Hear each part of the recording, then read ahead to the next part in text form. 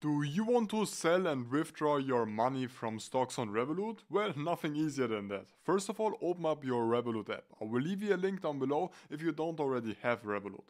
Once on the investing option right here on the bottom, as you can see, it is the second tab. Right here, you are going to see all of your active holdings. Make sure to actually select the stock which you do want to sell. Let's just go for L'Oreal in this case. And right here, you're then going to have the option to sell.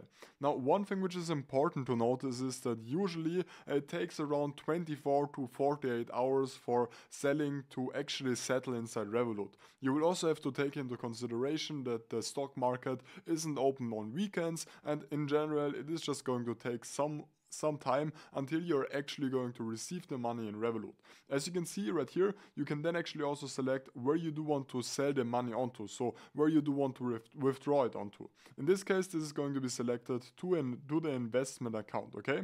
So if we are going to sell, let's say 50% of our shares, this is going to be to the investment account, and it is then going to show up right here on the bottom under US dollar and under euro. As you can see, I do have some money right here, and this is where your money is then going to be located. So if you would want to then actually use that money to make transfers and so on, you would have to click on here, and you will then have to actually withdraw this money from right here onto your main account. So I hope this video was helpful. If it was, make sure to like and subscribe, and I will see you in the next one.